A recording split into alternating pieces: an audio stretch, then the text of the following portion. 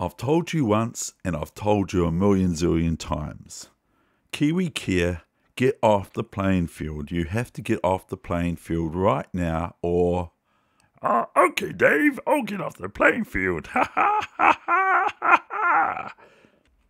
Yes, sir. Look, just because we're on another playing field doesn't mean you can stay on this one. You need to get off. Okay, Dave, I'll get off. Ha ha ha ha ha ha. I mean properly. Get off the playing field properly there, Kiwi Kea. Hurry up. Because otherwise, you're hiding the score. That's okay. So I can still do exercises for the people that are watching this. And thank you very much for watching. Yeah, Dave, thank you very much for watching. Ha ha ha. Oh, bother. Oh, bother. Oh, bother. What do I do? What do you think I should do?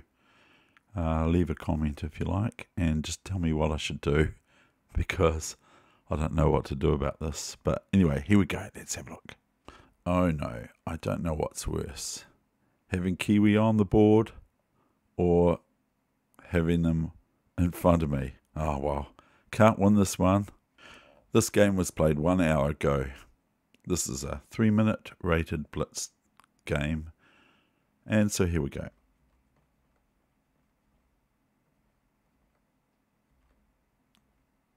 The database has given up. So, we've been here before, I know. Here's rook c8. And here is possibly a new move. It will be for me. b5, e5, knight e8, king h2. So we have a bit of a build-up, really, here. And so that's why I bring you this game. Yeah, Dave, this is a good game. Ha ha, if you don't mind me saying myself. Ha ha ha. Knight c7, knight b3. Oh dear, my pawn's getting attacked. a5, bishop e3, knight a6. So white goes all out for the c5 pawn with the following move, queen f2. So I played knight cb8, but I have to watch these pawns, but I'm trying to get more space with these. These will result in more space later on, and I have to look after this point here as well as these. I have to look after this pawn here. This is very important, this pawn. It can move to d5 or f5, but I need to take care of this central formation. This pawn here is more important than that one or that one, because this one supports both of them as well, and blah blah blah. So anyway, moving on is d4, and so here I made the decision to close white's dark squared bishop off, and also play on the queen side a little bit, not too much, but a little bit. So played c4, and now I'm just going to have the b4 move, and I could just play this pawn right up to here, and this is quite characteristic or thematic for black players to play in this sort of setup. If this pawn ever captures here, then I can opt to capture with the knight and place it into d3, which is pretty cool looking. Even if the bishop takes it off, okay, that will be okay, because this bishop will then become a little bit better than it is already, and can come out here to here, as I've shown a few times, or can go here, and sometimes even c6, where it's got this diagonal. Okay, so that's enough ramble at the moment. So here's g4. Now, what do I do now? I panicked. Seriously, I panicked. Yeah, he panicked. I saw him. Yeah, I did. I did.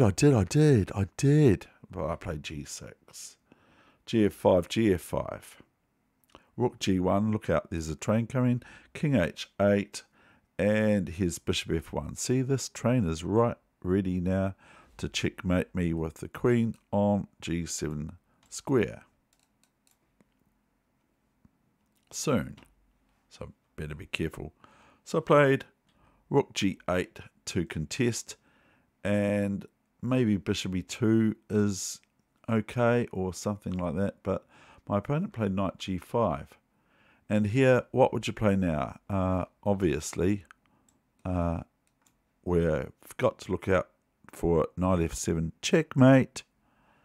So what I did, and maybe you would play it too, I'm not sure, is bishop g5, f g5. Could have been rook g5, but my opponent opted for f g5. And I played bishop e8, which is now offering white the opportunity to push this pawn, okay? And thereby hamper my white squared bishop from wanting to get out quick. And here comes bishop f4. Whether this helps white or not, I'm not completely sure. Maybe something like bishop e2 or something like that, with the idea of h4 and h5 and g6 or h6 or whatever, something like that. Maybe. And white, of course, has to be careful on the queen side, but here's bishop f4 and bishop g6. This promotes the idea of white playing h4, which it did, queen e8, bishop e2, and so everyone can understand what move I'd play here now, because this is my bad white squared bishop. This is the worst. This is the only bishop I've got left, but it's not very good, is it? Unless it gets out to here, it might be okay, or here, as previously mentioned. So I played bishop h5, offering swap, and so we had a swap, and here comes a mistake from white's hand, which was a bit sort of not very good, was it? Unfortunate. Sort of was queen f3. My opponent's got 150, I've got 157, queen f3, and I played queen h4 1 second later. King g2, and here I think I took this took a few seconds to move here, 142. I think I now what would you play? But anyway, I think I thought a little bit longer here than 156, but we will soon find out. So what would you play now?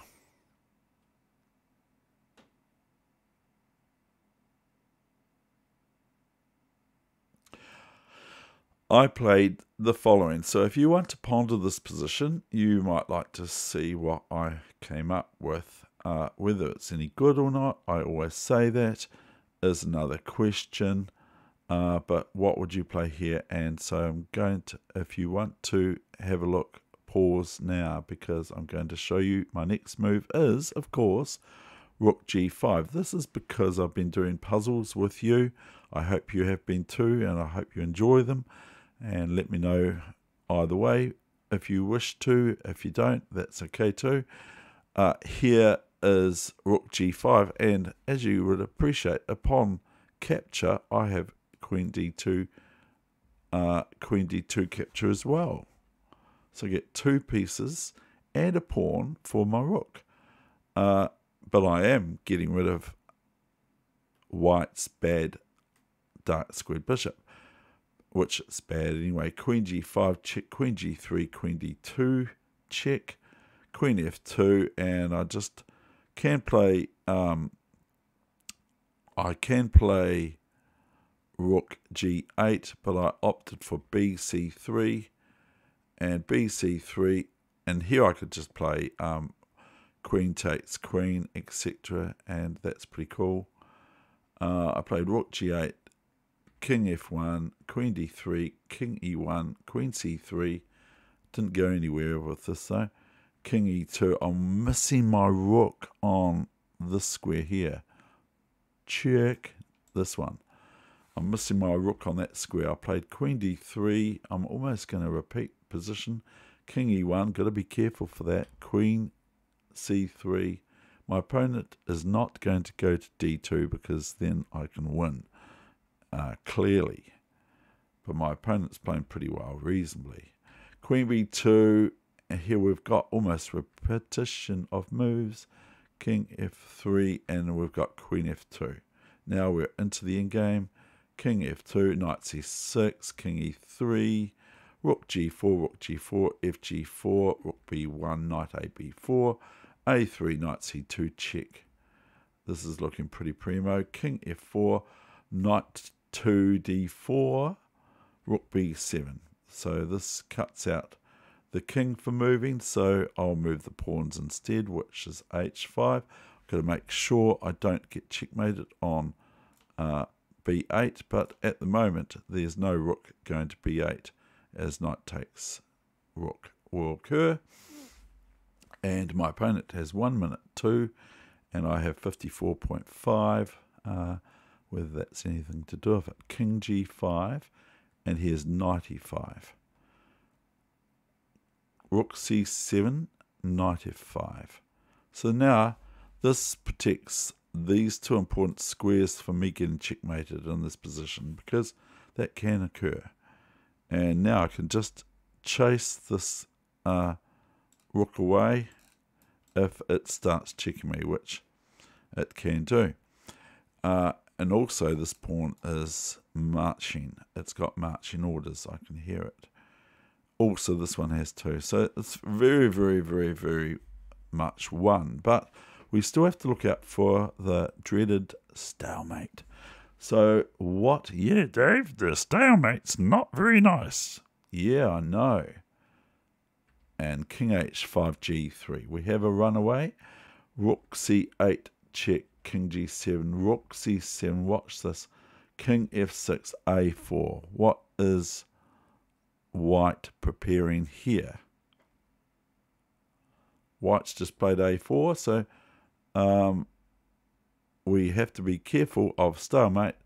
It can happen, but it's not going to happen. We go G2 and Rook D7. Okay, so this is able to be just taken. King G4, G1, Queen, and that's it. Okay, I hope you enjoyed that game. All the best with your chess, and bye for now. See you next time on The Muppet Show.